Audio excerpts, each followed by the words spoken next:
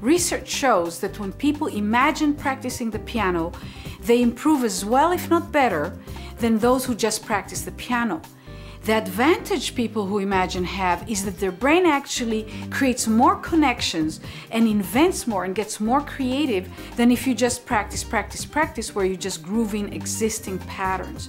Imagination is an incredibly powerful to get through limitation, through fears, and invent the new. As Einstein said, imagination is a preview to life's coming attraction.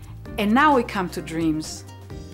We don't know what animals can do, but we know that dreaming is a unique human capacity. And here what I mean by dreaming is having a vision, having an idea, a big idea about your life, yourself, the world, your children,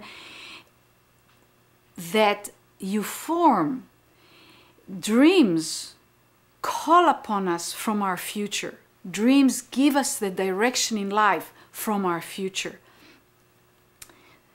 And you don't have to dream big. You can dream small, you can dream medium, you can dream big.